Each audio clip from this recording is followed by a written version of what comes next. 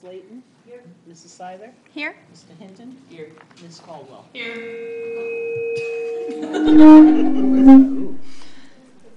Well, if you can join me for the Pledge of Allegiance, please. I pledge allegiance to the flag of the United States of America and to the republic for which it stands, one nation, under God, indivisible, with liberty and justice for all. Okay. 4.0, are there any adjustments to tonight's agenda? There are none. Great. 5.0, public comment on the agenda for tonight? Okay. Oh.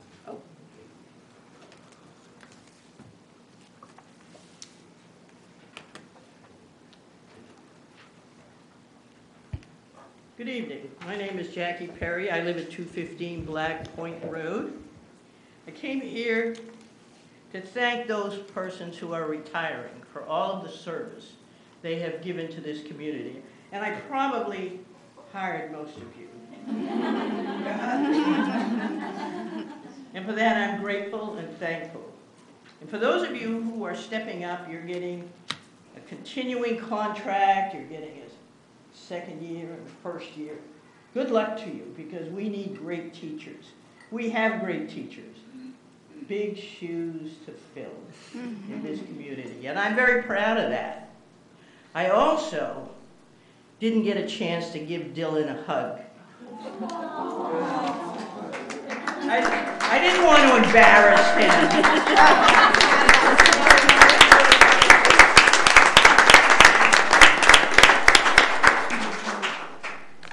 If half of our students at Scarborough High School do as well as this young man, I sent him an email and I said, you have got to come back to this community eventually because we need your leadership and your compassion. He is one fine man. We have many fine students. And for the school board, an alert. There are 3 bills coming up, probably next week, that have to do with negotiations. And if any one of them passes, it is going to cost this community money, a lot of money. So what you need to do is you need to get in touch with your legislators. I've already done that multiple times. And the Maine school boards is lobbying against them. But please pay attention. And lastly, I have a difficult time watching the meetings. You may or may not know I wear hearing aids, but you must speak into that mic because I usually watch television with it about 27 on the volume, and I'm lucky to hear you at 87. I'm very serious about that. So good luck to all of you. I wish you well, stay well, and thank you again for your service to this community. Thank you.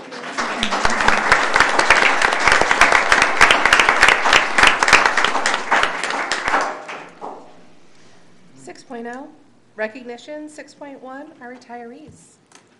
So this is one of my favorite school board meetings of the year because it really is more like a celebration than it is just a formal meeting in public. Tonight, not only will we honor our retirees for their many years of service to our students and to our district, we will also, much like Jackie said, be passing the baton in sort of a way where we invite our teachers who have been probationary teachers for the last 3 years to accept a continuing contract. So it's like bittersweet. It's sad because we're seeing colleagues and dear friends move on to other things, but it's exciting because they get to be here and kind of model for our younger staff or our less experienced staff what a great educational career can look like through the years. So we'll start with honoring our retirees.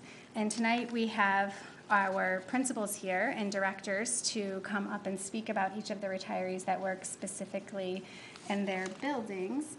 And so we'll start with Diane Netto first, the principal of our middle school, who will honor Randy Sue Allen.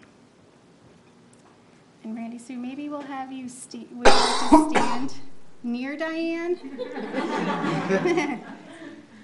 Come on. So Mrs. Allen took on teaching as a second career, joining Scarborough Middle School in 1995. And during her 24 years of service here, she has taught science, English language arts, math, and social studies as either a multi-age or a sixth grade teacher. Right now she's a sixth grade teacher. And she is also the coach of our sixth grade math team, which has experienced great success over the years. Mrs. Allen is always working to improve her practice and meet the needs of her students, as evidenced by her achievement of national board certification. And this year, she served as a mentor to 4 of our middle school teachers who are also seeking their national board certification. So that was a wonderful thing for her to do, for her colleagues. Students have appreciated Mrs. Allen's approach to teaching, which is challenging, but also caring and fun. And in her retirement, Randy plans to travel and spend time with her grandchildren. So congratulations, Randy.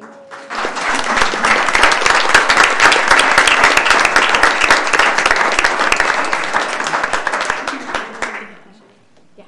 So after your principal or your director says a few words about you, we have a gift for you.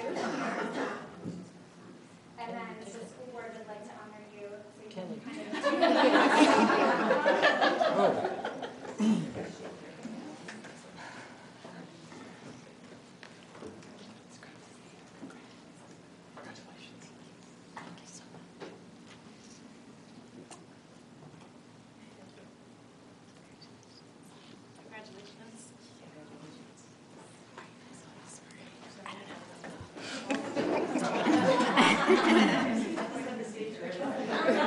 Man, we're the guinea pigs here.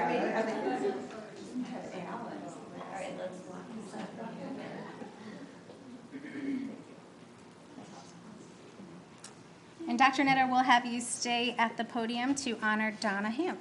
Great. So Donna is not here with us tonight, but I definitely want to acknowledge her and speak about her. Mrs. Hamp joined Scarborough Middle School staff in 2001, first as an ed tech and soon becoming a teacher. In her current position as a math support teacher, Mrs. Hamp has spent many years navigating the mathematical journey at the middle level and helping students close the gap and develop greater confidence. She has been able to develop skills in even the most reluctant and anxious mathematicians. She is described by her colleagues as caring, thoughtful, and collaborative. This is exemplified through her work as our Sunshine Fund coordinator at our school, which is set aside to support staff members in times of need, grief, or celebration. And in her retirement, Mrs. Hamp plans to travel and is especially looking forward to going on some cruises. So, so congratulations to Donna. Congratulations.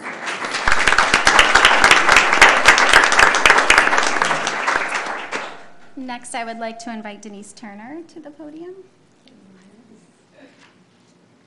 So Denise Turner has taught health education at the middle school for 22 years, joining the district in 1997.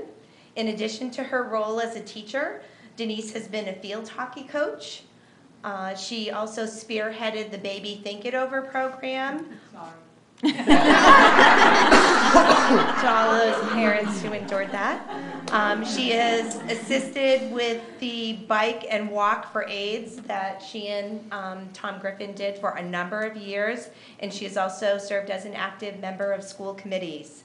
Denise seeks speakers on a variety of current event topics to share their specialties with her health classes and has really made sure that the curriculum at Scarborough Middle School has really stayed current in health. Her high energy, dedication, and enthusiasm have contributed to our school being recognized as a school of excellence for health education. And Denise embodies all of the components of wellness that she teaches. And in her retirement, Denise looks forward to traveling far and wide to satisfy her need for an adventure And I think that even includes an upcoming trip to Hawaii. Congratulations, Denise.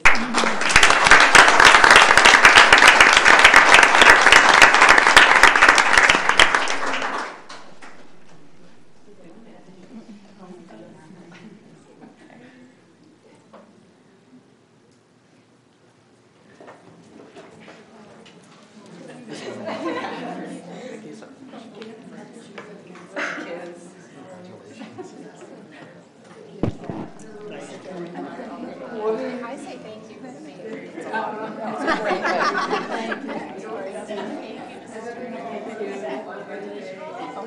No children until 30. How many say thank you on that program? I'd love to. But as also the mom.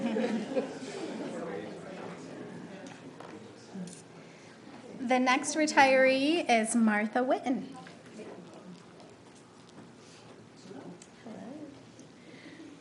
So Martha began her career in the Scarborough Public Schools in 2003 as in a literacy support position at Pleasant Hill School.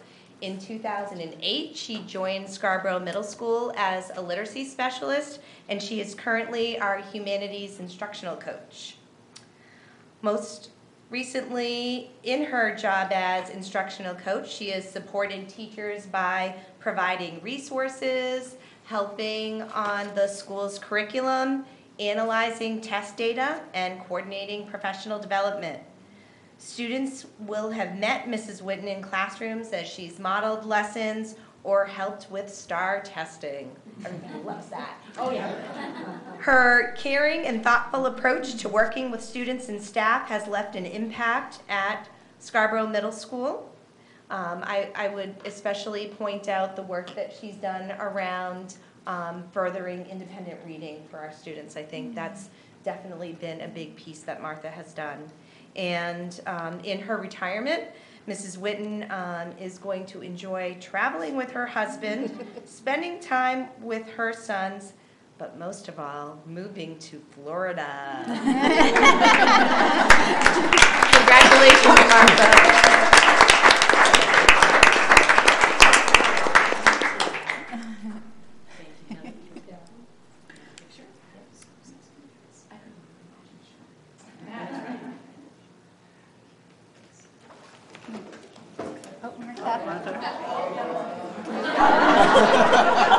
Sorry, I'm so excited about retirement.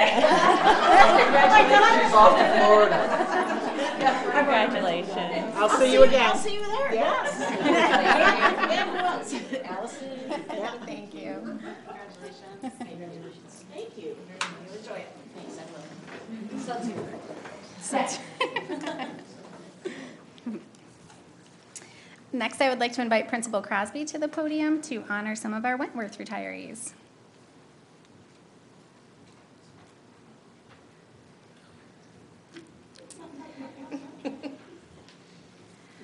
Ann Ants, would you please join Principal Crosby? I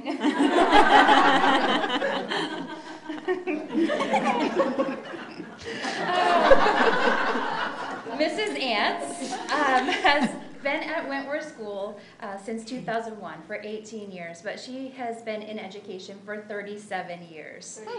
38. I stand corrected. Who's counting? We'll talk later about her directness. Over her impressive career, Anne has been a special education teacher, a school counselor, a school chemical dependency consultant, a school counselor again, a kindergarten teacher, and at Wentworth she has taught 3rd grade, 4th grade, a blended 3-4 classroom, has been a lead teacher, and for half a year the interim assistant principal, before happily bouncing/sprinting back to her classroom, where she is currently completing her final year teaching 4th grade. Through it all, Anne has remained steadfastly focused on her students' learning. She genuinely gets a kick out of the adorable things 9-year-olds sometimes say completely out of left field.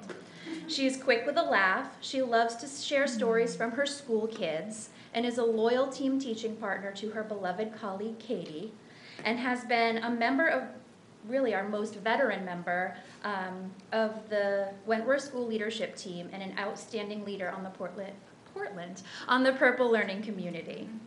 Anne can always be counted on to represent the voice of her team, to help solve any problem, unless it involves a schedule, and always hold students at the center of decision making. I cannot imagine a more steadfast, aware of the big picture, direct and respectful, level-headed colleague. Anne, I'm getting a little choked up here. She will genuinely be missed. In Anne's retirement, she plans to spend more time at her home in Florida and is looking forward to a flexible schedule while her dear husband Ed continues his career. We hope to see her subbing at Wentworth from time to time, but probably not on Mondays or Fridays, or if it is too nice out. We're going to miss you so much. Rainy days are good.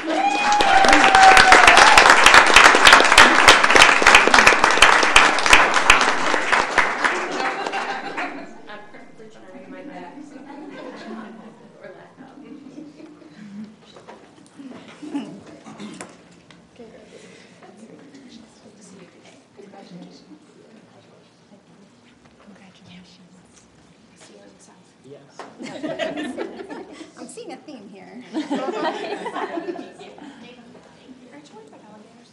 No. Don't want to pay the taxes. Next, I would like to invite Joy Drew to the podium.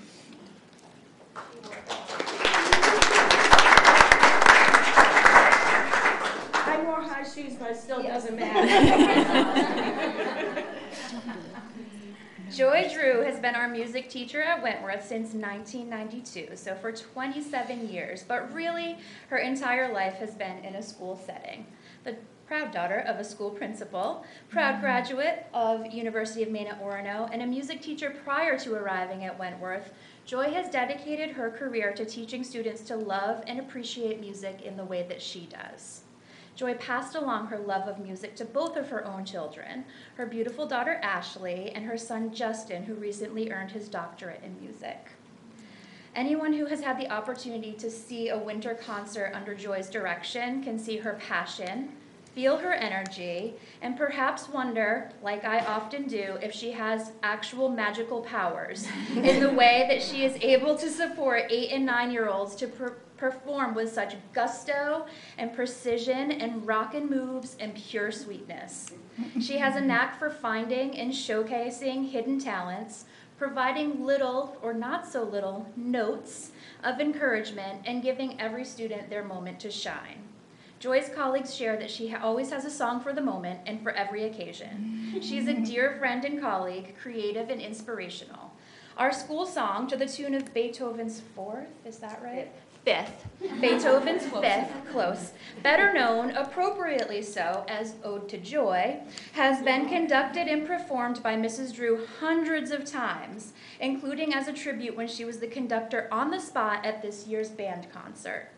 In her retirement, Joy and her husband / greatest fan Tom and their chocolate lab / most spoiled dog in the whole entire world, Maggie, are off for great adventures. Most excitingly, as parents of the groom at an upcoming wedding in D.C. in the fall.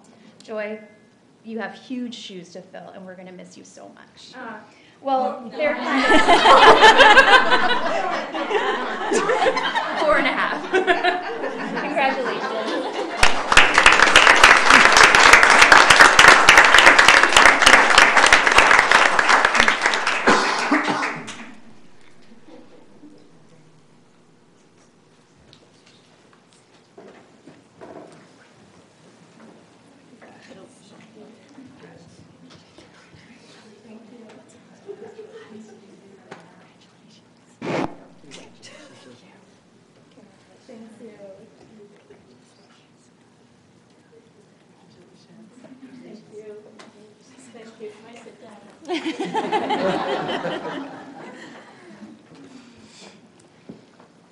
Next, I would like to invite Allison Marchese to the podium to recognize some of our special education teachers.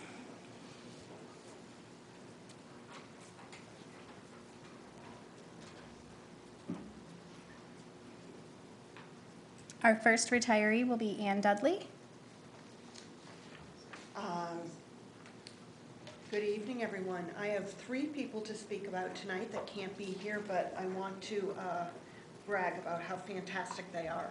Ann Dudley has spent her entire professional career as an elementary special education teacher in Scarborough, 39 years. She remembers working at the Oak Hill School on the Black Point Road, the Bessie School on Route 1, and 8 Corners, which has been her home for many years, 25, I believe. Ann's colleagues describe her as dedicated, passionate, skilled, intelligent, patient, kind, warm, flexible, a team player, generous, kind-hearted, creative, brilliant, diplomatic, caring, loving, empathic, experienced, calm, hardworking, and just wonderful. I think after 39 years, she deserves all of those adjectives. I describe Ann as a woman who was born to teach. It just is who she is. She has a firm hand, but a soft touch. You can see and feel the joy she has with her students, whether laughing at their antics, celebrating a learning moment, or giving a hug when needed. All of these qualities will make her Grandmother of the Year as she retires to further enjoy her family and 4 granddaughters. Teachers like Ann inspire us.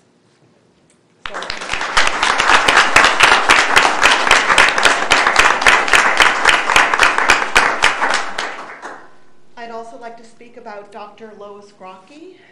She has worked as a psychologist at York County Counseling, Sweetser Children's Services, Spring Harbor Hospital, RSU 57, and has spent the last 5 years in Scarborough as a school psychologist. Lois was instrumental in developing a new threat assessment protocol for the Scarborough schools. She is known to be thoughtful, caring, thorough, collaborative, sincere, intuitive, considerate, conscientious, creative, and an advocate of students. She simplifies problems and remains calm, a woman of many talents, though we tease her that technology is not one of them. Lois plans to travel to the West Coast to visit her son and daughter, to go down to Mexico to see friends, and to pick the fiddle back up in a contra dance band. She is a person of many interests, but top of the list is playing pickle, and her goal is to move up from a 3.5 to a 4.0 ranking.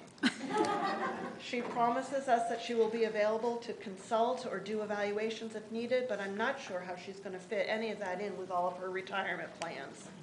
So, hats off to Lois.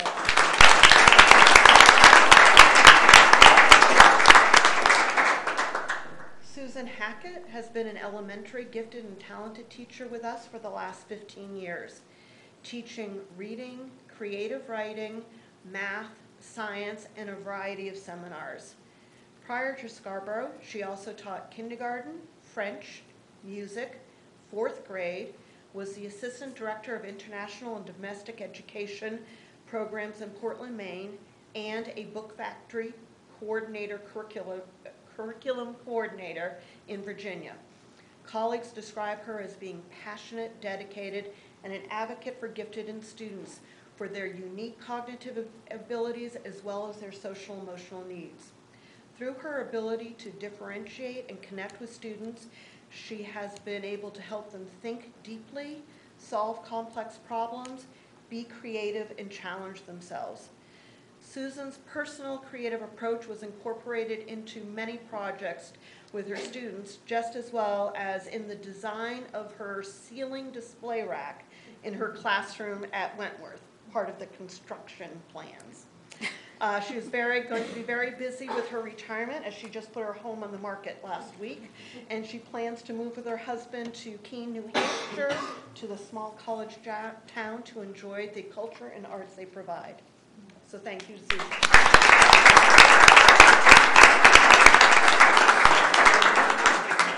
Thank you.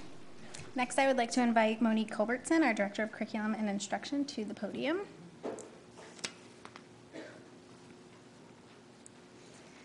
And today, Monique will be honoring Peggy Wallace. Peggy? I have the honor to talk a little bit about Peggy Wallace. Peggy started her career as a teaching principal in none other than Cutler, Maine. She also taught preschool and Montessori schools from Hawaii to Falmouth. Her years in education are far too many to count, but our Scarborough students have benefited from her teaching expertise for 24 years. She's in that 24-year club up there. She came to Scarborough as a multi-age teacher, teaching K1 and 2, all in the same classroom. She held that job for 6 years before moving into the literacy support position, which is her passion. I came to know Peggy in that role, and at one time in this position, it took her to all 3 primary schools where she worked with the staff who were working with our readers in each of those schools. Several years ago, we were able to move to a model that allowed her to be in one building at 8 Corners School, which is where she started as a multi-age teacher.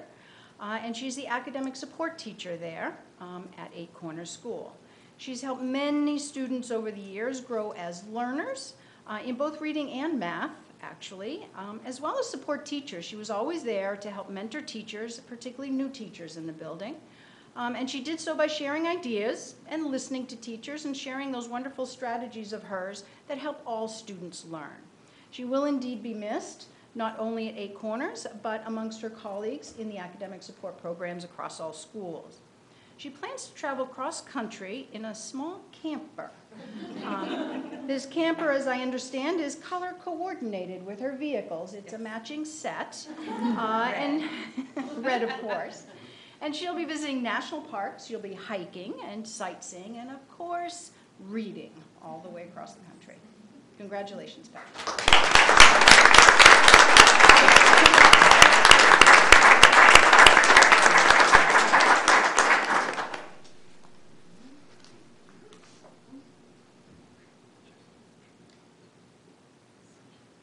One more.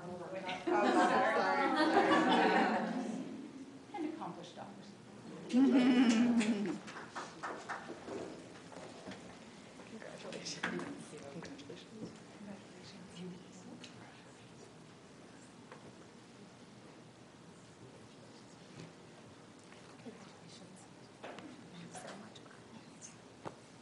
don't know where she went, but congratulations. Oh, she Joe, are you going to go to the podium or stay here?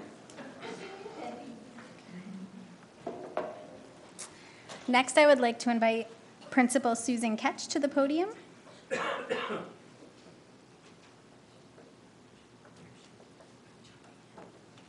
And Joanne, she's coming.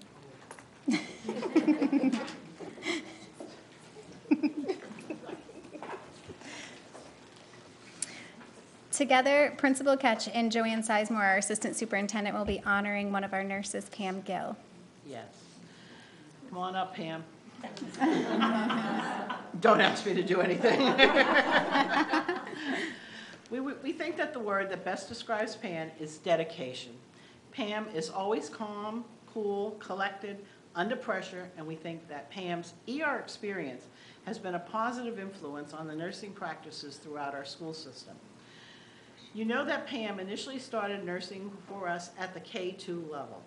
Lately, she's been enjoying seeing these students at the high school as high school students. It's rare to be able to work directly with students at both the beginning and end of their public school career. But Pam has been able to do that, and she has enjoyed working with them. There are currently new laws regarding immunization in the state of Maine. And here is another place that Pam has shined. This is a project that she stayed focused on, along with many other responsibilities, and she didn't give up until the high school was completely compliant. Pam, we are very grateful for the loving care that you have given our students throughout Scarborough Public Schools, and we hope that you have a wonderful summer up at your camp and a fabulous retirement. Get to camp soon so your Rumford neighbor can welcome you home.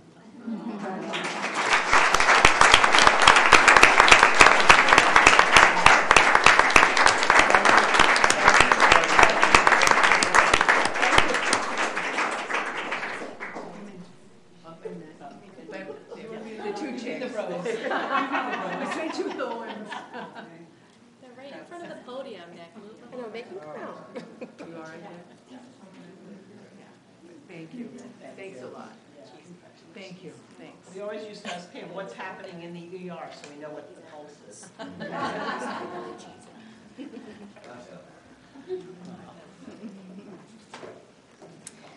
Another one of her many accomplishments, our school board member, Nick Gill. I went to it twice.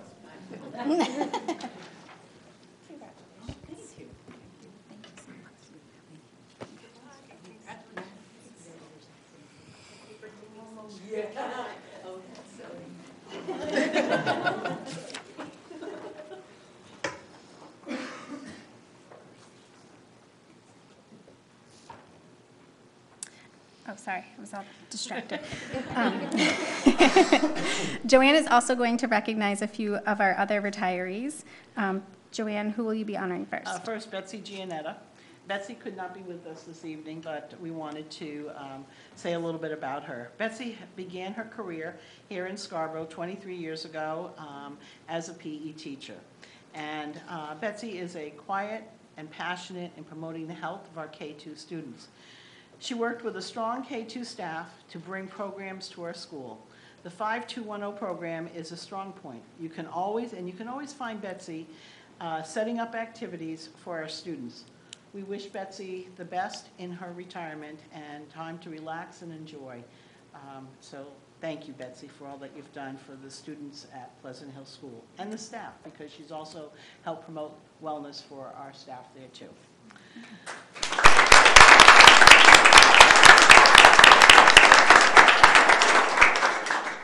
The next person is Mary Student Hillman, who has been at Eight Corners School since 2001. The friendly face of Eight Corners. Whenever you go into Eight Corners, you will be greeted by Mrs. Hillman. Her interactions with students is funny and always can get the students to smile in a very serious way. She's being serious, funny, and the kids know exactly what she's doing. She keeps the staff on their toes and doesn't panic and will always stay calm and say, "We got it. Don't worry about it." And so we wish Mary the best also in her retirement, and thank you for all that she has done.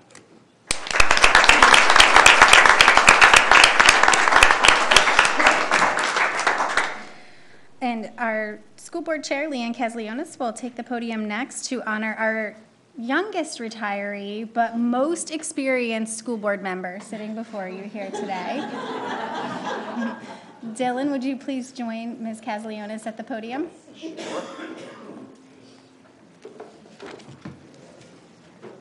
just like the other night, Dylan, I have to read it so that I don't cry. Yeah. It has been such a pleasure to work with you, Dylan, as a student representative for the board for the past 2 years. Your hard work, your dedication, and positivity have changed this board while simultaneously raising the bar for future student reps. You inspired us to include slides for committees at our meetings, which ensures we are not only providing more consistent information to the community, but also ensures multiple methods of communication across the board. Your advocacy and excitement for the great work happening at all phase levels will endure as we continue to invite students to present, advocate, and update us on activities at every opportunity. I was in awe by the number of awards you received senior award night on Tuesday, and I quickly recognized that the same passion and attention to detail you've shown as a board member is evident in who you are and in everything you do. I have learned so much from your inside view of a day in the life in our schools when you highlight the many clubs, student leaders, and ongoing activities at our schools. Your updates help us more than any memo or message ever could. It is this candid and direct insight which reminds me at each meeting why public education and ensuring that we provide the best possible one to our students is so necessary and valuable.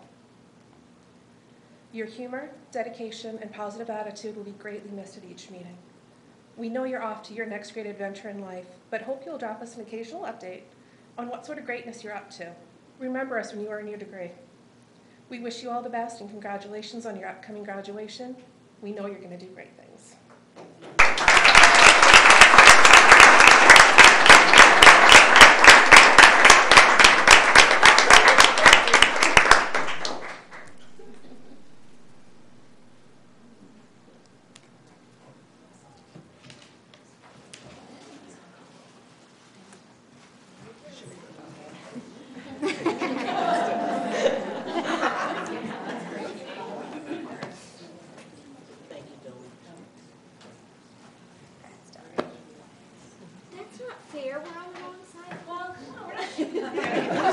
It's an IOU.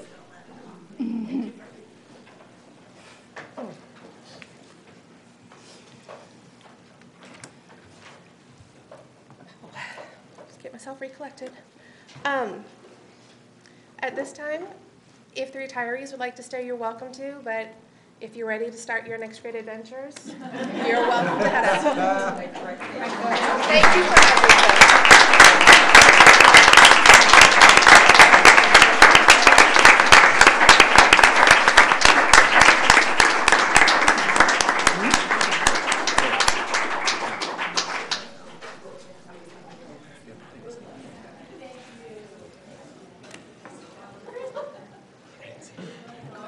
Okay. And now student recognitions. Well, they're about to miss the best parts, just so you all know. Tonight, we have the opportunity to recognize two of our students. The first student I would like to recognize is Jacob Lewis. Jacob Lewis and his mom, Amanda, are here with us tonight. Jacob, if you want to come to the podium, you can, or you can sit right there. I'm just going to brag on you for a little bit. Jacob is, you've probably seen Jacob if you've been to any school event that has ever happened in the Scarborough Public Schools. He is one amazing photographer, and he captures all of the fun and learning and passion and excellence that defines the Scarborough Public Schools at every possible moment. Tonight, I wanted to recognize Dylan because he was recently published in an educational leadership magazine. What you have up there is the PDF that shows what Jacob spoke about. And this was really an amazing article that was all about teen voices and what teens really need from schools. And Dylan talked about, I'm sorry, I'm looking at Dylan. did I say Dylan's name more than once? Sorry, erase all of that. I'm talking about Jacob. Jacob talked about how important it is to offer learning supports in schools so that students of varying needs can access the supports they need to feel fully included and to realize their full potential, which I think that it's fair to say Jacob is doing on a daily basis. I recently learned that as he goes into his senior year next year, he's already earned 20 credits, I believe, and has been accepted to at least one college who heavily recruited him, and he's really following his passions and taking what he's applying here in school, both in his academics and in his social passions, onto the next level. So I wanted to recognize you, Jacob, for your bravery, for your passion, for your commitment to all of us, and really to the work that you've done in capturing all that's happening in student life here in Scarborough. So thank you for that. Give me a hand.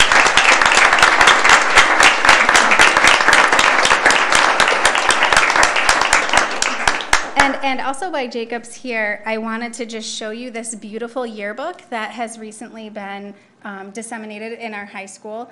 This is such a creative yearbook. I mean, when you open it up right here, we're the Scarborough Red Storm. It has a little storm warning, and this is an aerial view of our high school.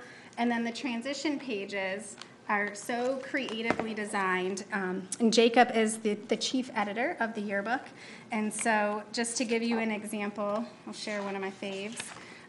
Here's the It's Raining Freshman transition page as it goes into the freshman section of the yearbook. And then it says it's a Category 1. An excessive rain advisory has been issued for Scarborough. Freshmen are coming down hard and will build up.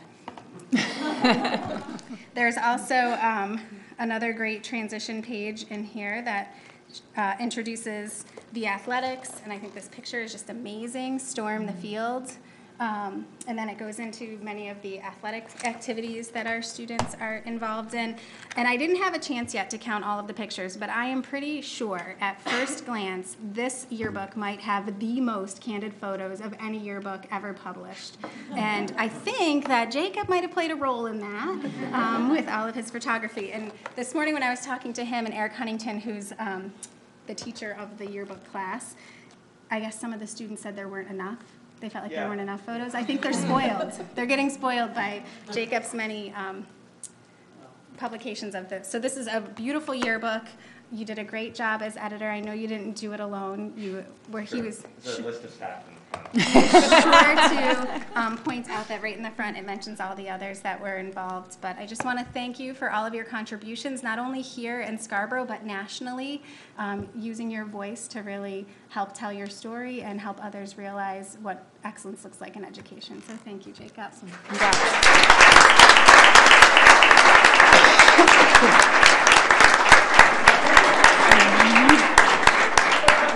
You two have to come through. Nicely done. Thank you for everything. Thank you so much, Jacob.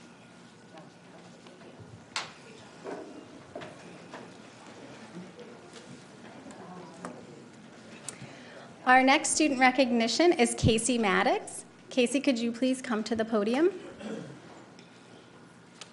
Maddox.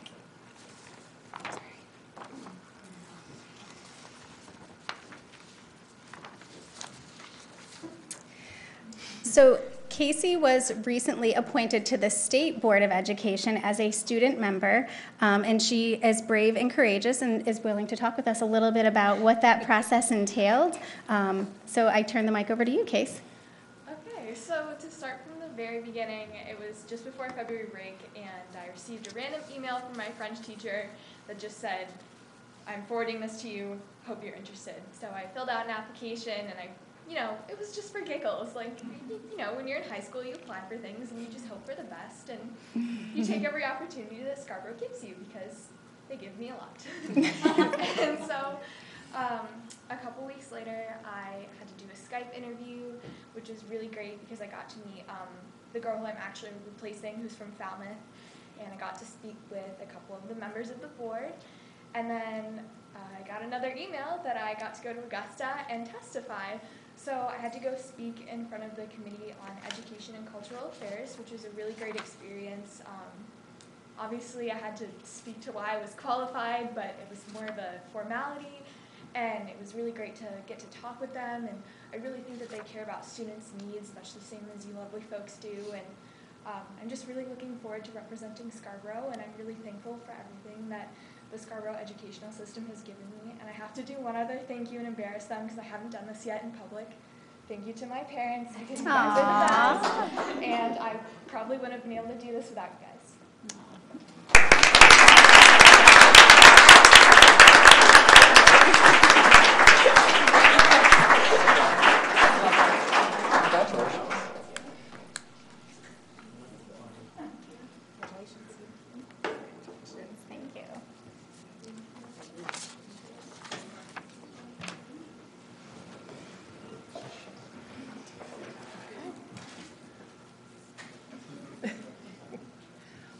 And much like with the retirees, if the students want to take this moment to head out, you may, but you're more than welcome to stay for the rest of the meeting.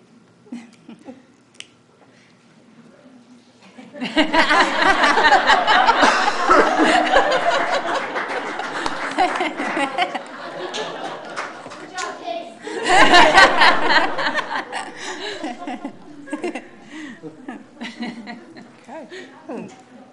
I love it. Yeah, it's up to you. Okay, 7.0, new business. 7.1, appointments. 7.1.1, second year probationary professionals. So this is building up a little climax here, to a climax here. I'm not going to read every single name, but in your agenda package, you have received a list of second-year probationary professionals. And so again, when a teacher is hired as a new teacher, they go through a 3-year probationary period, and each year the board has the opportunity to approve them moving on to their second year, and then you'll have the same opportunity again in their 3rd year before they earn a continuing contract like some of the other guests that we have here this evening. So the recommendation would be to approve the second-year probationary professionals as listed in your agenda packet. Is there a motion? So moved. Second? Any discussion? Okay, seeing none. All those in favor? It's unanimous. Congratulations.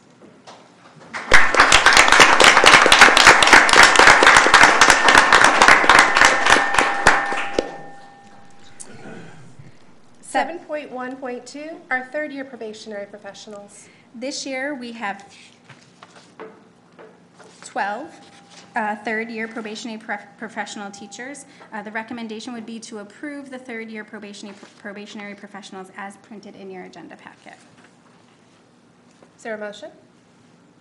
So moved. Second? Any discussion? All those in favor? And unanimous. Congratulations.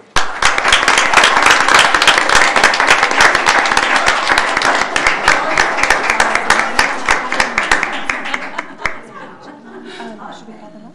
Yeah. Okay. Sure. We're going to move to the podium for this next one.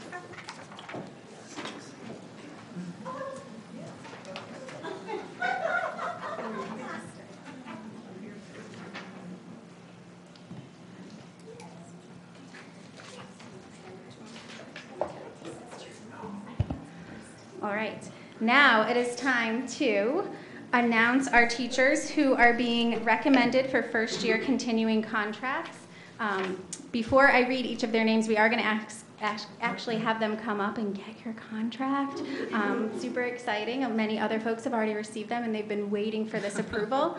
So what we'll do is first approve them as printed, but then I will read each name, and you'll come up and get your contract, and we'll shake hands with the board. Get to go through the whole line like everybody else.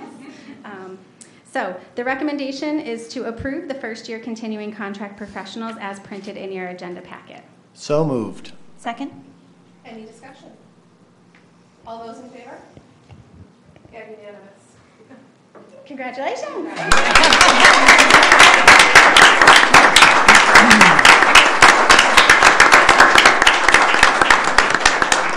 At this time, I invite Lori Alves. We'll say all the names and then do a big cheer at the end. Darlene Boisenau. Jane Bullis. Anna Cosma.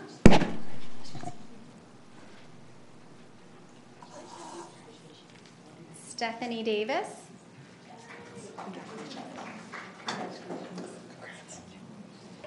Sandra Dumont. Ryan Facey. Glenn Fernald.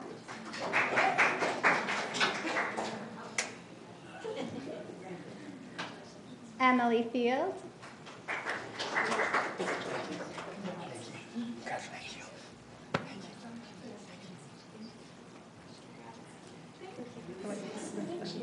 Tobin Hagelin. Congratulations. Brandon Johnson.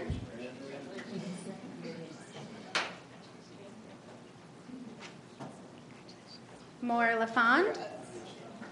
Lindsay McDonald. I'm going to cross for hug.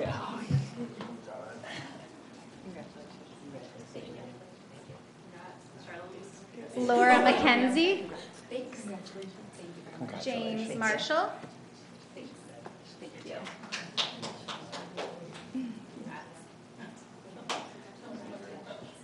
Danielle Martel.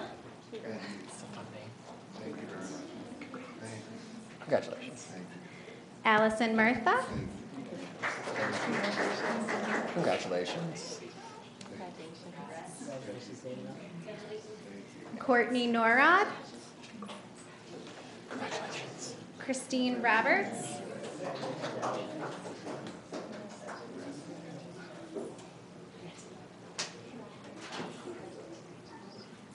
Michelle Shoup. Congratulations. Patrick Volker. Good to see you again. Congratulations. Brooke Wasden. Hey, congratulations. And last but certainly not least, Garrett White. Congratulations to all of you. The Scarborough Public Schools staff and students are so lucky to have you. Thank you.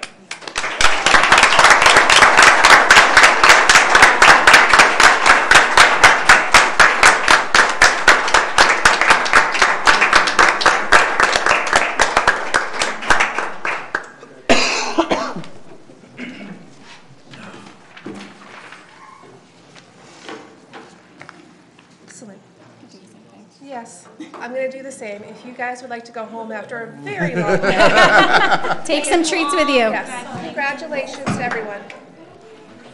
Congrats. Thank you so much. Congratulations.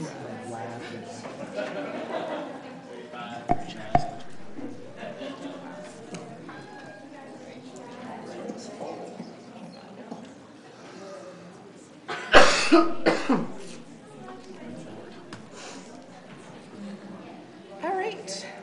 7.1.4, middle school science teacher. As if we could not get any more excitement, we now have the chance to appoint some new teachers to the district. The other day, I had the opportunity to interview a new middle school science teacher. Brian Lamont has been selected to fill this position created by a resignation. Mr. Lamont received his Bachelor of Science degree in elementary education with a concentration in science from the University of Maine at Farmington. He has taught science to middle school students since 2009 at both Telstar Middle School in Bethel, Maine, and most recently at Tripp Middle School in Turner, Maine. Mr. Lamont will be placed on step 10 of the bachelor scale per the collective bargaining agreement. The recommendation is to appoint Brian Lamont as the middle school science teacher. So moved? Second?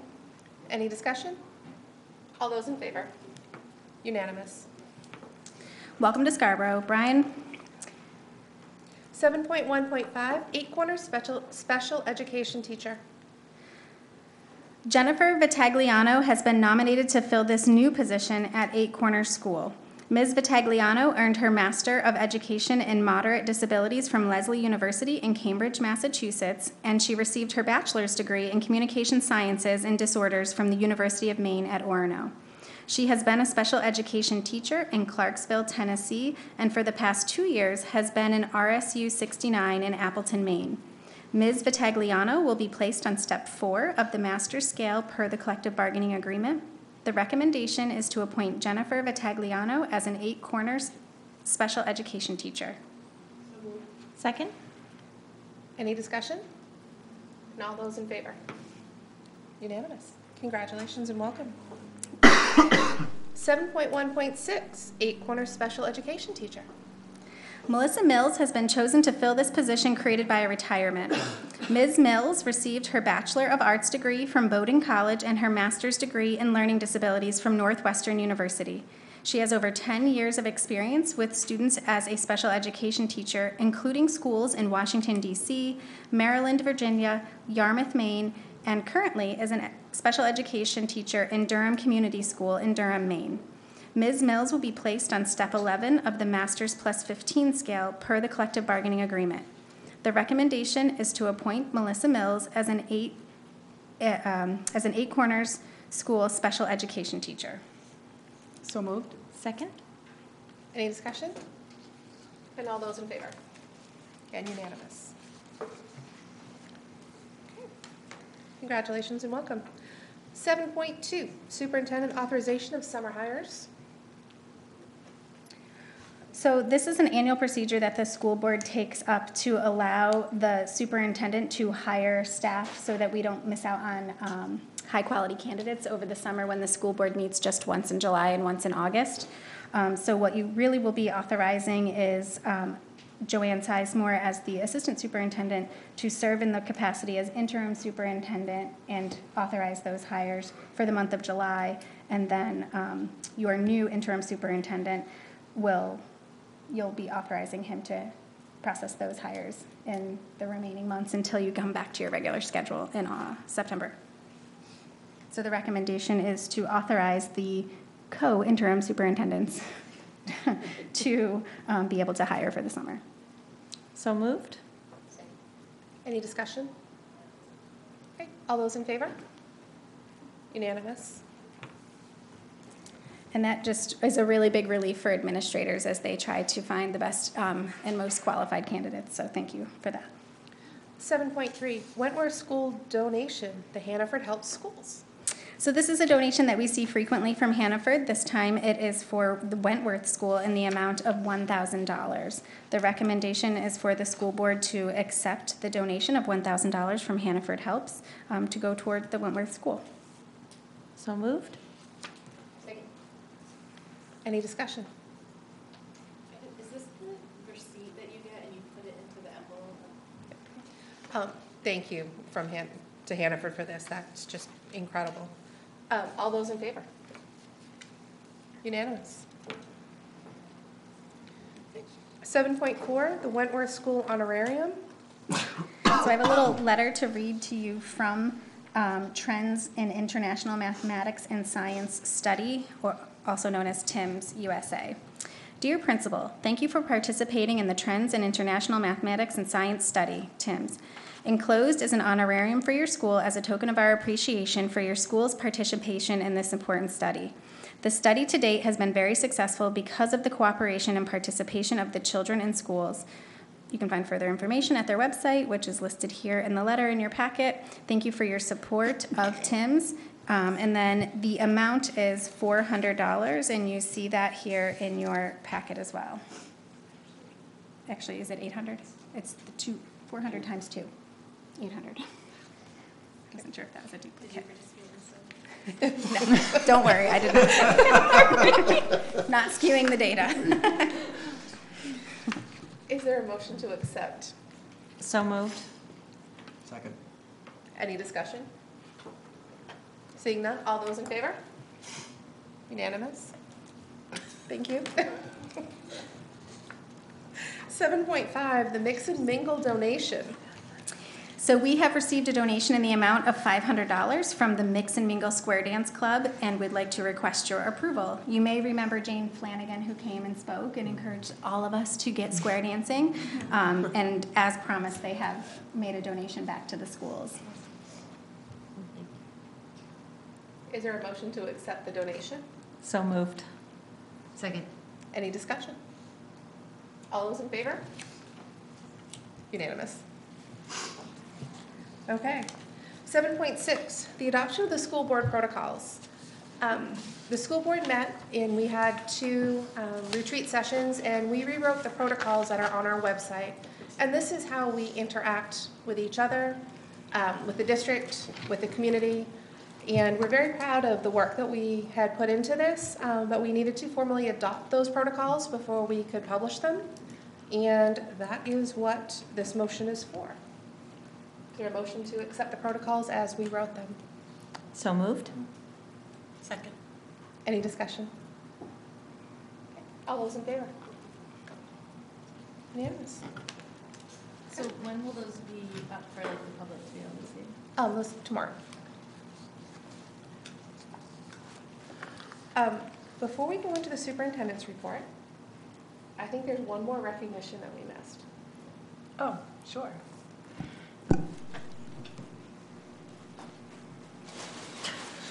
What's under the table?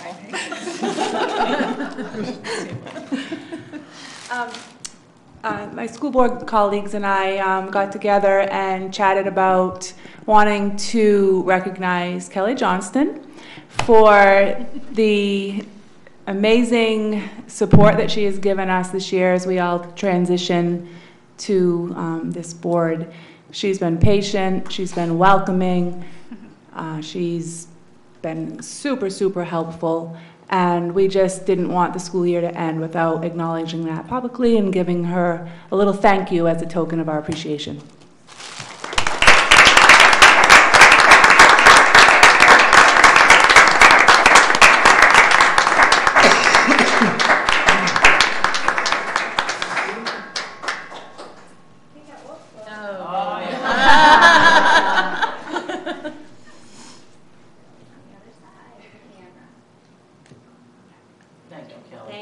Thank you, Kelly. And she's got great style.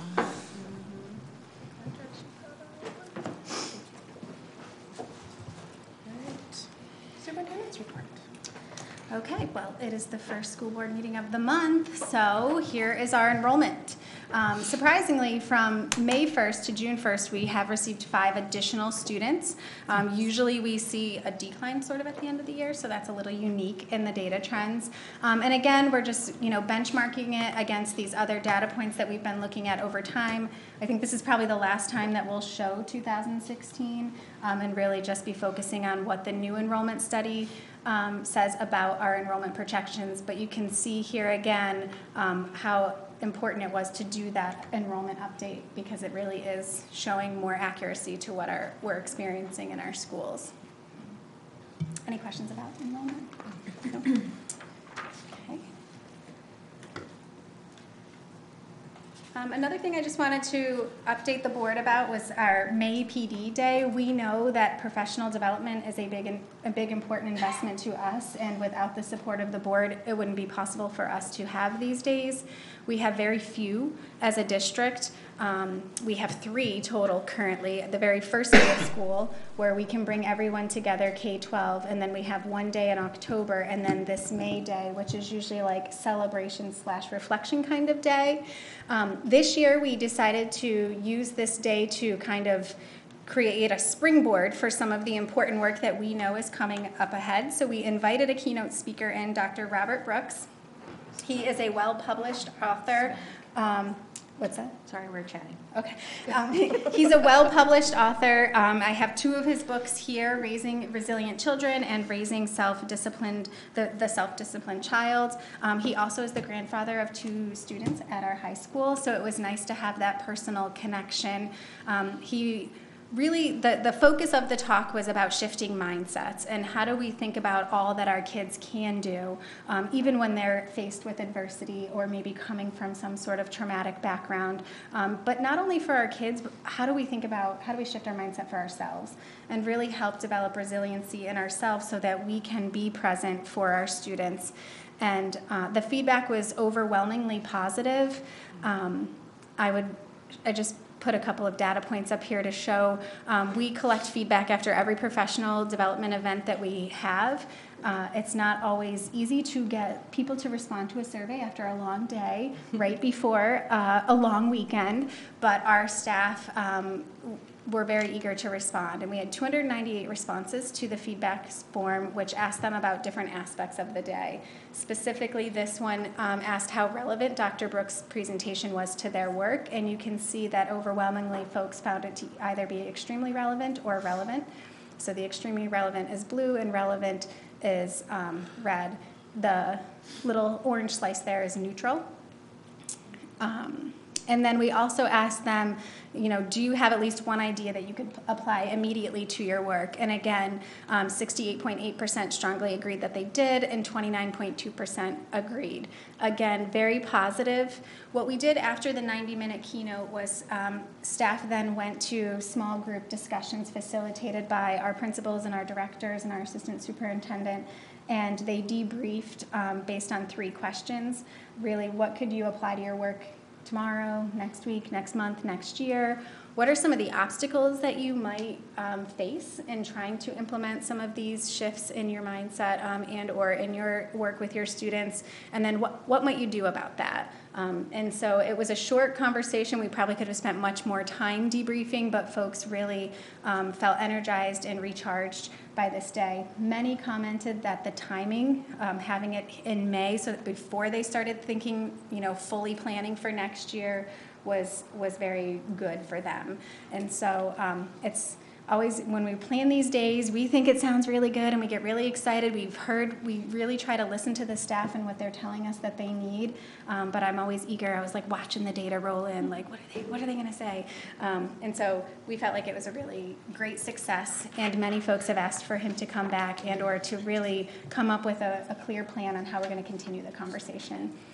Our school board member, Amy Glidden, also came and participated in the keynote presentation. So I don't know if you want to add anything. Yeah, sure. I first thank you for allowing me to do some of my PD that morning, because I was able to put in for some professional development hours at my services. job. Yeah. You can send the bill to Thornton.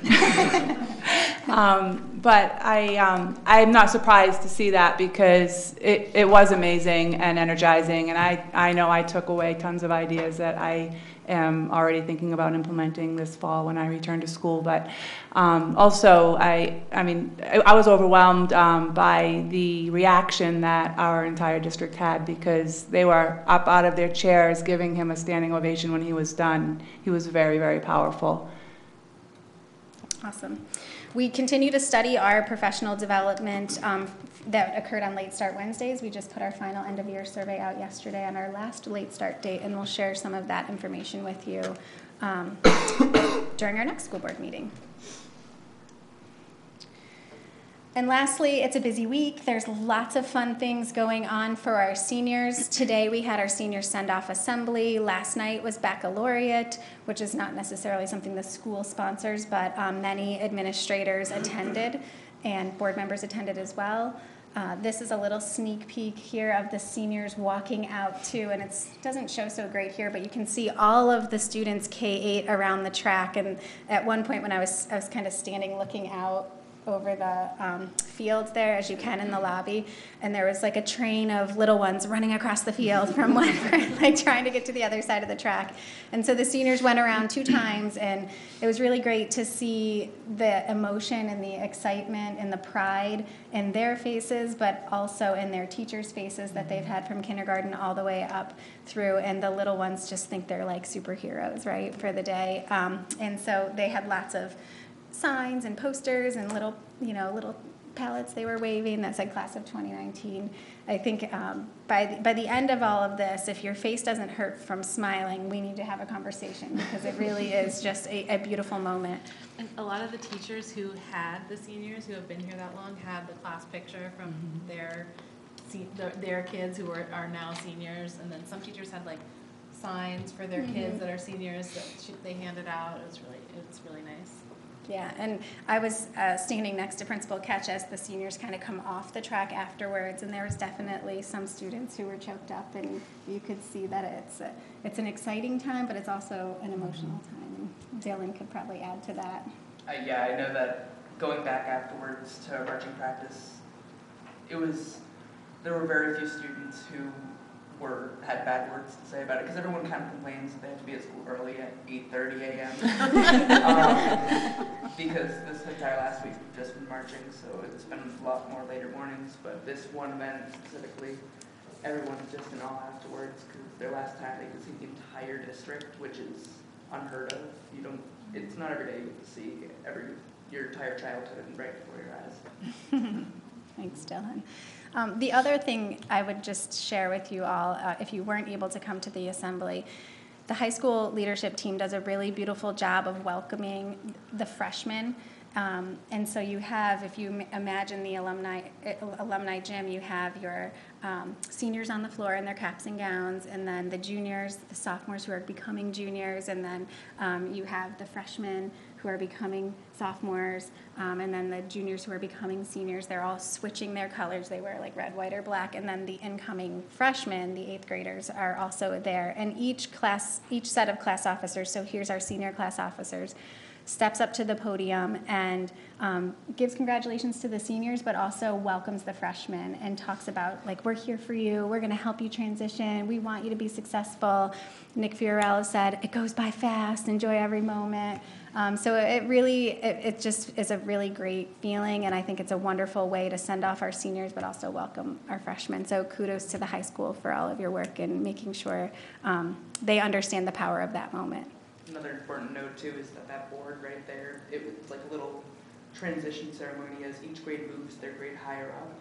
So you can't read it here, but like there's the class of 2019, 2020, all the way through 23, and the freshmen would come up, and the 8th grade at least, they like put their name on the board for the first time. It's a really great ceremony that kind of signifies the moving up. And if you're intrigued, you can check us out on Twitter and Facebook and Instagram. There's videos, there's photos, all kinds of sneak peeks into the day, so you can really share in the moment. And that's all I have. Okay. For the chair's report, just a few quick updates. The contract with the interim superintendent has been completed, and Mr. Prince will be here for the June 20th school board meeting. We've selected our summer board meeting dates. As Dr. Kuchenberger mentioned, we only meet once a month come summer, so July 11th and August 15th will be the dates. Same time? Same time, 7 o'clock. And what might be the most important piece yet? Go for it, Sarah. So Van has been kind enough to give up the chair's report for the our last final plug of the budget. So we'll keep the finance update pretty short, and it's just, please just go and vote. The people who have voted already so far, absentee ballots are down pretty significantly from past years. So we're a little concerned about voter turnout. So tell your teachers, tell your parents, tell your friends who are of voting age, please go vote. It's really important that we get the numbers out to the poll. We've had great support for this budget in the town, and so there's no reason why it shouldn't pass other than just simple turnout. I did have one other slide. Oops. Just a reminder, sorry, my clicking is way off, as to what the FY20 budget allows us to do. So again, wasn't much that came out of the budget. We were lucky enough to be able to get a lot of what the Leadership Council and the Superintendent proposed into the budget. And so on your left is what it allows us to do, and on the right is what still continues to be unmet, so things that we'll look to fund either in other ways or next year. And then just finally, these are the final numbers. So the final number there at the bottom, the 5.71%, that combined with the town's expenditures will result in a mill increase of 2.99% or less, most likely less if it follows a trend of the past years. We do have another question that's on the ballot, so the municipal question 1, which is whether or not we want to join the GSEA. So we're also recommending a yes vote on that. I think Hillary will touch on that in the communications update as well. So yes, yes, yes, yes, yes, yes, yes.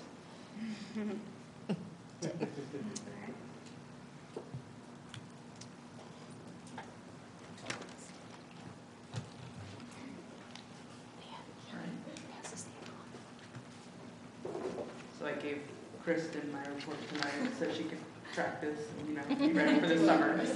But I'll have something for afterwards. So I just wanted to start out my report by giving a quick shout out to girls varsity tennis. They won their regional final match. They beat Falmouth, which hadn't lost a game since 2008, I believe. 11 years, yeah. 11 years, it's crazy. So they are heading to states on Saturday. I'm not sure what time it's at, but I would suggest that everyone goes and cheers them on. They could use all the support, and they are playing Lewiston. Do you know where the match is? I don't. Okay. They don't know yet, actually. I don't think Lewiston. Oh. Lewiston High School at 4 o'clock. Did the girls softball?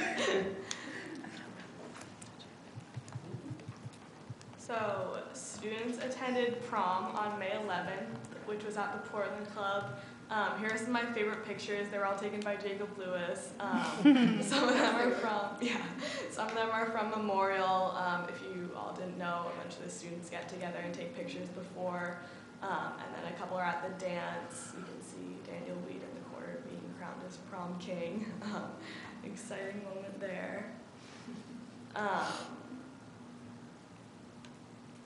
Freshmen from the high school attended a field visit to On Semiconductor, which is in South Portland. During this field visit, students were able to explore STEM fields and learn from IT specialists, engineers, and technicians. Students also toured some of the labs at On and were able to gain insight into how the company makes their technology products. And then for the picture on the right, I want to congratulate all the students who won awards on May 15th, which was the May Awards night. This night was super special for the juniors who won junior book awards from various colleges around the country. In May, selected Scarborough High School students participated in the Safe Bay Consent Conference. Students from across the state helped put this conference on. So it was primarily like student run and student led, which is very nice. They did some great facilitating and had some really good dialogue sessions. It helped teach students about the importance of consent and it raised awareness about sexual assault. And also the high school's chapter of March for Our Lives attended a conversation-based event with David Hogg, who is the co-founder of March for Our Lives from Parkland, Florida. He spoke to students across Maine about gun violence that affects millions around the country and the importance of activism and community involvement at young ages. Students who participated in the internship program at the high school created and presented their individual presentations based on their internships. Students gained more than 85 internship hours each this semester, so that was each student completed these 85 hours, which is crazy. They learned lots of valuable life lessons that they'll apply to their fields of interest. As you can see, these are some pictures from the presentations. Many family and friends watched and were invited to attend these presentations. So piggybacking off of Julie's report, I took some pictures from the senior send-off this morning. It was really nice. We got to see all the seniors walk in their caps and gowns. Not really much else to say about that, but another thing that was super exciting was that all the student grades dress in the colors of their pep rally next year. So for juniors, my class, we got to wear black, which is the color that we'll be wearing at the pep rally next year. And for all the grades moving up, and we got to move into our different positions in alumni gym. And also the Key Club celebrated the seniors by holding a Kiss the Senior Goodbye event where students could buy Hershey Kisses with little notes attached to them. They'd be placed on the seniors' chairs during their marching practice. And the Key Club raised $618 for the Thirst Project through this fundraiser. Wellness Day was held at the middle school earlier in May.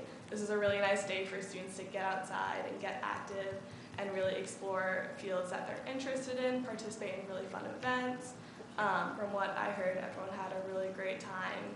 These are some pictures of kids playing kickball, I believe, and some games outside. And I also want to congratulate all the 8th graders who are celebrating their 8th grade celebration, which is tomorrow. Wentworth 5th graders went on a field trip to the ecology school, which is at the Poland Springs Resort on May 20th. Students were able to learn about ecology, adaptations, and sustainability during this trip, and they also were able to eat from local grown meals at the resort. There was another kind of step-up day for 2nd grade students. They visited Wentworth to see where they'll be at for the next year, kind of see where their future lies at Wentworth. And I just want to wrap up my report by showing some of the fun field trips that 2nd graders from 8 Corners and Pleasant Hill went to. So these are from 8 Corners. They went to Willard Beach on a fun field trip. And then this is a picture from Pleasant Hill. The 2nd graders went on a field trip to Fort Williams. Awesome. And I actually also prepared something. It was more of like something I'm going to read instead, because if you don't know me that well, I talk a lot. But I think I'm going to read it at the podium because, you know, why not? Hey Dylan, while you're going to the podium, back the slideshow up. I got a cute picture of Dylan that I put in the slideshow. Oh no. That's Where is it? I put it at the beginning of the student report. Oh. Hold on, I'll do it. And I thought while you were doing your report, I think we should do a kiss a retiree goodbye to fund. That was right there. That's a great idea. Look. There he is in his senior stroll. Surprise. Wonderful. So as you know, I'm graduating. I truly cannot express the privilege and honor it is to serve on this board as a student representative. As I was talking to Leanne the other day, she was telling me about how this whole position was started by a student who had come up, and he was talking about the importance of why there should be student representation on the board. Now, before I kind of go on and talk about all that, I do have to backtrack a little bit, because when I was first elected, Mr. Creech had asked if I could read the same speech I had read at the election at my first meeting, but I was too nervous as the newbie, so I didn't. So I figured, why not my last meeting, I'll read it tonight, which will be a really great transition for what I'm about to read. So, my name is Dylan Hinton. I am here today to ask for your vote to elect me, the class of 2019 student representative I first heard about this position in 2015, towards the end of 8th grade, when I facilitated a workshop in front of the school board focusing on getting laptops for the high school. I learned that I would someday have that same opportunity I saw when student representatives were sitting at that table with me. From 8th grade to now, I've attended countless school board meetings and attended almost all of them from last year and all from this year. And I also helped review the JICK policy, which was the newly implemented policy for bullying action prevention in the district as of 2017. This year, I worked hard to give the clubs at SHS a voice by creating the club fair and now the club network, and I want to be able to expand that voice to all students. If I'm anything, it would be a fighter and a leader. Here at SHS, I'm the president of both the Civil Rights Club and the GSA, and as president of both, I feel that it is my role to fight for the rights and fairness among the community. Normally, if this were a student council election, I would try and promise something to happen or make some change in the school, but that's not what this position's about. I can't promise anything to actually happen, except for this. I promise that as the student representative, I will fight for the rights and ideas of students, teachers, clubs, groups, and the community, because that's the role I see for the next student representative. Now, if only I knew what was about to happen as I was running. Who knew that I would end up serving, and I counted, with, including student representatives, 15 school board members. I've served under 4 board chairs and have had the opportunity to see countless events. Needless to say, I would like to think that I've had one of the most intense student representative terms since it started. I'll forever be grateful for it. My first meeting was in 2017. It was the year-end financial meeting, and I don't know if you remember, but that's a pretty dry meeting. That was, I love those meetings now, but it was my first one, and I was very nervous. And that was right after a workshop that was for long-range facility planning, which, if you remember, for those who were here, Julie and Joanne, the packets were like that thick and this big. So the meeting had went till 10:30, and I remember all of the school board members and Thomas, they had all come up and they apologized for how long it went. It went till 10:30, and if only they knew what was coming. When I was introduced to the board and my duties, I was told to report out on the board of what was happening at schools by just, and Thomas had said that usually they just look at the website and report out on stuff that they read. I was kind of discouraged by that, so I worked with Mr. Creech to get permission to leave schools during my study halls, and I went and got to experience firsthand what was happening so I could bring it back to the board. So the administration was completely supportive of this, and I was able to get a tour of every single school, which was even cooler when some of them were led by students, as you've had these last few weeks. A typical report to the board was some things that had happened at a few schools, and maybe some updates for upcoming events. But I was excited to report back to the board on my experience at those schools and tell them firsthand what was happening at each phase level in school, giving every school the opportunity to share the spotlight. But as I was on the board longer, I noticed that Dr. Kuchenberger was using the PowerPoint and projectors for workshops and reports, and I was inspired to try that as well for my own. From then on, I just tried to consistently improve the reports and eventually inviting groups to come present themselves. It is important to note that Kristen and I and any other student rep can never fully show what happens at our schools. Because just today alone, if you were to go to any school, I could take hours and hours worth of footage and it'll only show one class. So if you're interested in seeing more about my path in this board, please refer to the website. But I would like to say that I've learned more about local politics, education, and collaboration in this position than I had ever thought possible. It had opened up my eyes to education and is one of my main motivators for becoming an educator myself.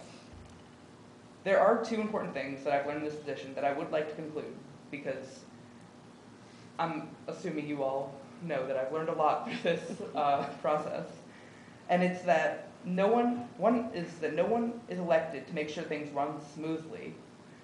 They are elected to find the flaws, make the improvements, and work towards making the world a safer, better, and healthier place to live. That's why we are here, to improve our schools, help the students, and support our community. The other thing is that no matter the position of authority, the power one may have, everyone is a person and everyone is human. They are all the same, and there's always a way to work together. This position has taught me this through the experience of, and I don't know if you know this, but During executive sessions, it's always a great show when the administrators are making fun of each other, or right after board meetings when the board members are bantering and ranting on about their kids. It showed me that every person has their own flaws. And I don't think this is something that everyone notices, but it's something everyone is taught, but you won't truly understand it until you experience it yourself. I truly believe that we are here to improve and not maintain. We are here to work and not debate. We are here for the sole purpose of educating and caring for our students at Scarborough Public Schools. It would be an understatement to say that it has been an honor to serve on this board, and I hope that as we move towards a brighter future for our district, we never forget why we are all here, to include all voices, and never forget that to ask the students to get their hands dirty with this type of work, because I guarantee you there are more than 2 students interested in it. Thank you.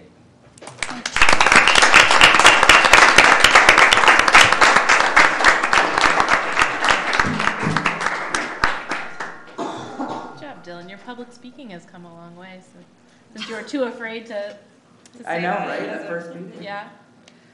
Oh, that was so nice, Dylan. That really was. Okay, 10.0 brings us to committee reports. Oh, policy. I'll go really fast to this one.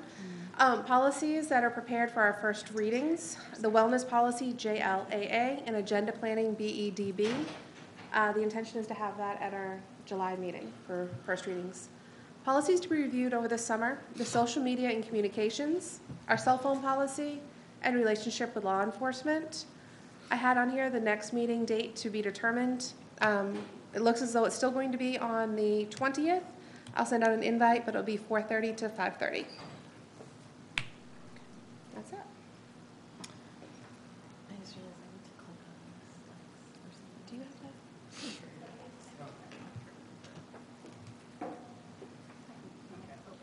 Yeah. So, for the communications, I just have a couple links here. You've probably all seen this. It's in the Google Drive, but this is the budget communications timeline that we've been working off of.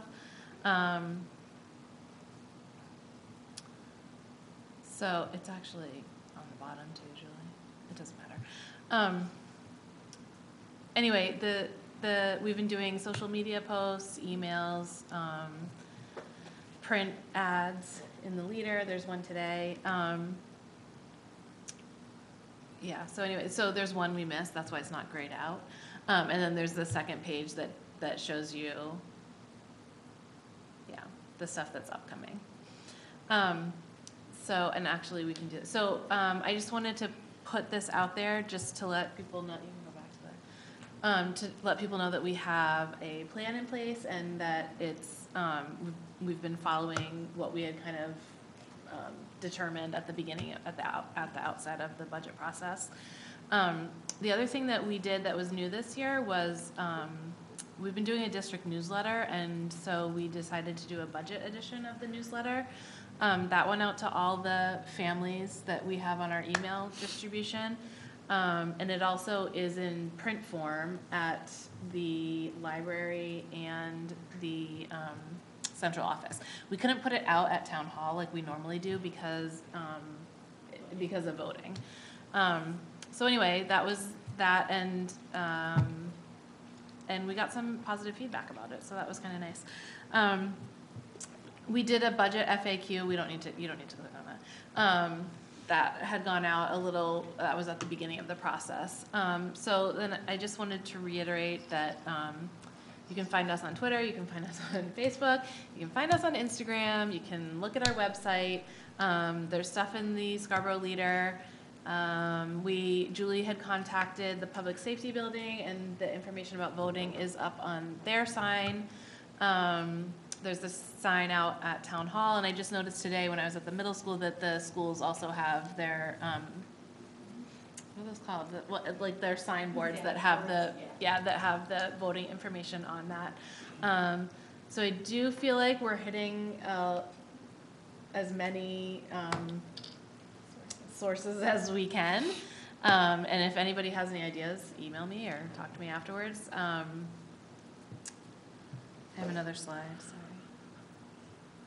And then I just wanted to also, so the other thing that we have been pushing besides just a yes vote on the budget is a yes vote on municipal question 1, which is, would allow Scarborough to join the Greater Sebago Education Alliance. Last week in the Scarborough Leader, we printed this half-page ad that gave a little bit of information on the municipal question 1, and it's very similar to a lot of things that have been out there already, so hopefully it resonated with people. And then Sarah wrote, Chief Thurlow was nice enough to give us his In the Know section for that week, and Sarah wrote up an article with some information about the GSEA on that. And then this is just a sampling of some of the social media memes, I guess, that we've put out, and I encourage everybody to go and if you go to our Instagram, our Twitter, or our Facebook, you can find any one of these and share them on your personal page. So I encourage you to go and find the one that you love the most and share it. Yeah, make it your profile picture. Do whatever is at the end of my. And then today in the Leader, although I think I get it early for some reason, but so today or tomorrow, this is the full page ad that's in the Leader.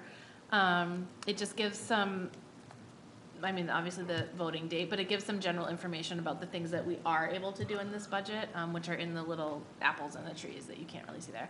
And I just wanted to put a giant yellow reminder to everyone that early voting is now over. So please, please, please remember to go on June 11th at the high school and vote for our school budget and yes on municipal question 1. And I have one thing to add to that too. Spread the word, but I checked with the town clerk, and anybody who will be 18 by the November election can vote in that election. Oh, that's so right. Any parents watching, please tell their kids they can Tell the kids at the high school that. I'll send them an email. That's awesome. Yeah. Thank you. One quick thing that I forgot to add to the slide. It's okay. It was my fault. The Town Council and School Board Joint Finance Communications Committees are hosting our second roundtable discussion. That will be held on Tuesday, June 25th at 6:30 at Blue Point School. So if you are interested in coming and chatting with some members of the Town Council and the School Board, we encourage you to attend. Thank you. I just want to say a really great job to the Communications Committee. I think all of the posts are really attractive, and the fact that you keep putting them out is keeping people engaged, and you do a really nice job. Yeah, they look great. I agree, thank you.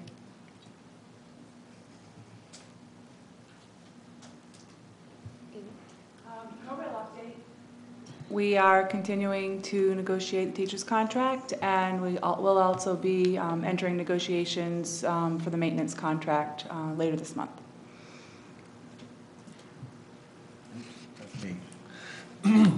So the Long Range Planning Committee actually had a meeting today, so I can kind of embellish this a little bit. But what it comes down to is that the construction on the 8 Corners primary portables, if you've driven by there, you notice it still looks exactly the same. And that's because the construction will not begin until after the students are gone, which makes a lot of sense. But I have had a couple people ask me about that, so I did want to say that out loud here.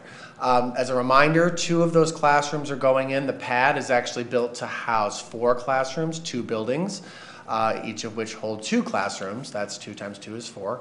But for 1920, we're just going to have the 2 classrooms. And then we're going to do some watchful waiting, looking at our predictions and enrollment to see if we're going to need additional set of classrooms for the following year. And they are budgeted in the CIP budget if we need them. So the money's there for us, and we can start this process with a little less urgency if the numbers prove out or exceed our projections, as Julie pointed out earlier. Most of the time, it looks like our actual enrollment is exceeding our projections, which is exciting, but alarming for this committee in particular. As far as the portables at Pleasant Hill, a very similar situation is arising there. That would be something that we'd have to look for, not next year, but in a future year, and that would be a couple of classrooms there. A little less formal on the planning than we are at 8 Corners at this point, but I did want to throw that out as something that's on the horizon. And with all these portables in the spotlight, I wanted to wrap up our planning report by talking a little bit about our plan for showcasing our primary schools. The Long Range Planning Committee is focusing our construction conversations about the primary schools, knowing that addressing that particular phase grouping will help us more holistically address issues we have in some of our other phase levels like the middle school. So our first kind of step to this is talking about putting together a video that would showcase some of the opportunities and some of the challenges that are happening at our schools, the primary schools in particular. An idea that was thrown out just a couple hours ago was the idea of having the video be through the eyes of a 5-year-old, and so actually having a GoPro on a small child as a way to kind of follow their day through the schools, and then use each stop as a way to kind of blow up and talk about some of the issues with storage, issues with core facilities, and issues with some of the other areas that are leading us to have conversations about a more permanent brick and mortar solution here for our primary schools. So I just wanted to get that out there. It's an active conversation, it's a directional conversation, and one that I'm proud to be part of. So if anyone else from the committee wants to jump in, please go ahead. I just have a question. Please do. So what is the process to get to that point of talking about a brick and mortar solution to this? That is what we're organically finding out as a committee. So one of the first things we're going to do in the very near future, and I mean like within a couple weeks, is we're actually inviting the last steering committee from the Wentworth project in to talk with the committee about how that steering committee was formed and what type of talent you want on that committee, as a way to kind of get an idea of how we build a new steering committee to take over this process. Because obviously it can't be led just by 3 board members. It has to be a much larger. Question. Yeah. Okay, so you create, or you start a steering committee, and then that committee looks into all the information and eventually fleshes out a building committee and heads down that road. Got it. Do you know if that's a committee that's formed by the town council or by the school board? By the School board. yeah. That's where we are. The town council really gets involved when you're asking for money or when you're asking to put something on a ballot. Thanks, Nick. All right, our liaison roles, comprehensive needs assessment. Turn my mic on. The Comprehensive Needs Assessment Group met for our 3rd and final time for this year just last week. And I'm not really going to give much of a report because Monique and Kathy will be doing a much more comprehensive report to us at our next school board meeting. Town council, there is a open town council seat also on the ballot for next Tuesday. And so while you are there voting in favor of the GSEA and voting in favor of our budget, you should also cast a ballot for that open town council seat.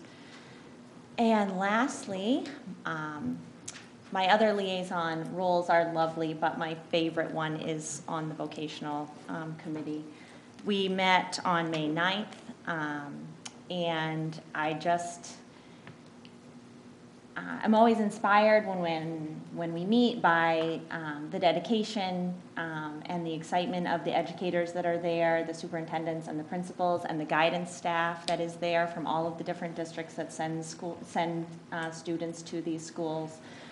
They have such a dedication to growing these programs and changing with the times and keeping enrollment up and just making sure that they provide the best educational opportunities for our kids. And so they are wrapping up their year just like we are. They had their senior celebration at Merrill Auditorium on May 23rd, and it was attended by Westbrook had one and Pass had one. They unfortunately were on the same night this year, which we discussed as a group that next year we will schedule them for different nights. But they were attended by Sue Ketch and Joanne Sizemore. No, I didn't. Oh, you didn't? Yep. Just kidding. Oh, just kidding. It was Greg Appleston. Oh, shoot. I'm getting it all wrong. And I threw my pen.